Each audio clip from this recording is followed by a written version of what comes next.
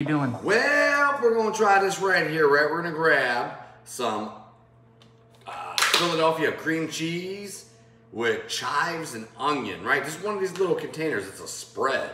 It's 7.5 ounces. All right, we're gonna get that opened up. We're gonna grab a large bowl. We are. Oh yeah.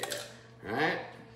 Oh, it smells so good, right? We're gonna get all of that out into the large bowl.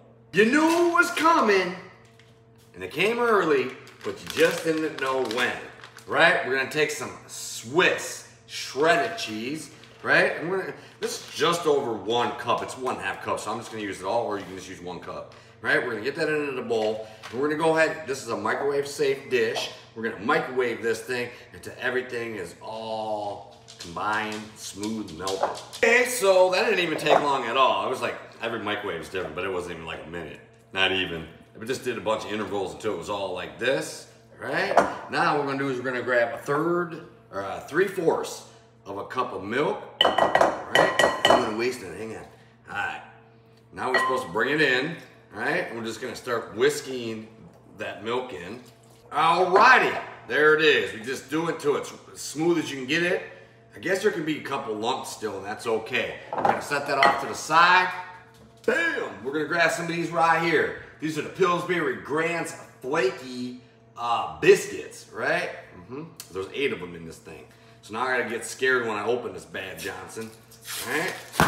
Woo! Yeah, it was ready. Wow. I guess I didn't have to do a whole lot. So we're gonna go ahead and get all 8 of them out of the container, onto the cutting board. Got them all out. We're just gonna go ahead, I guess, right? And we're going to cut them into like 6s or something like that, right? So it's basically some small pieces. That's 4 right there. Cut it here. Is that 6? Let's see, probably more than that. Who knows? Let's see. 1, 2, 3, 4, 5, 6. There it is. 6 of them. 6 little pieces. That's all we're doing. All right, once we got them all cut up, I guess we need to slowly start to bring them into the mix and just kind of get them all stirred away and stirred in. Once we got it all mixed in there, right, the dough, we're gonna grab some of this right here, some diced ham. This is water added, right?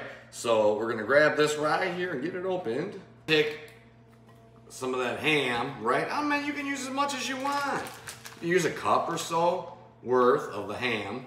Oh, and by the way, that's fully cooked ham that I bought. So make sure your ham is fully cooked. All the ham up in there, right? We're gonna go with this right here. Now, if you got some leftover chicken, I guess that'll work too, as long as it's already cooked. This is a fully cooked rotisserie chicken. You can go with that too, if you want. I ain't gonna use all this. I'm gonna have some leftovers for something else. But we're just gonna go ahead and cut ourselves up a few cups worth of this rotisserie fully cooked chicken. All right, once we got it all cut up, we're gonna go ahead and get a few cups worth of that rotisserie chicken in there.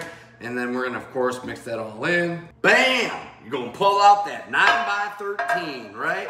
And then we're just gonna take our mixture, right, and just spoon it into the 9x13 until you get it all in there and all smooth it out and even and all that ecstasy. There it is, all smooth it over, right? And we're gonna grab some of this right here, some off the block mozzarella, right? And you know what? This is real cheese, people. You wanna use a shredder, go ahead, man. Be my guest. But I ain't got time for that, right? We're just gonna do a little bit of cheese on top. All right, we're gonna go 350 degrees bake Fahrenheit for 25-30 minutes or until it's fully golden brown, cooked through, and the dough is ready to go. All ovens are different. It didn't take long at all, right? Look at this. It is, if you could just smell through that phone, right? And then we chopped some green onion, right? Just to go ahead and do a garnish with the green onion, which, you know, is optional. And would you look at that right there? Chicken Cordon Bleu Bubble Up Bake? Oh, wow. If this isn't so easy, right? Just go ahead and get myself a big piece because I got a good feeling about this. It's got everything you like in it. Yep, and yes, the dough is cooked all the way through. Right, there it is. All right, throw that on a plate. Right there. Yes, all right. Okay, here we go. Smells delish with that mixture in there. Look at that mixture. Oh, yeah. Oh yeah. pesto's done. I was wondering if that would cook, and it did. Here it is, and the cheese. Bon appetit.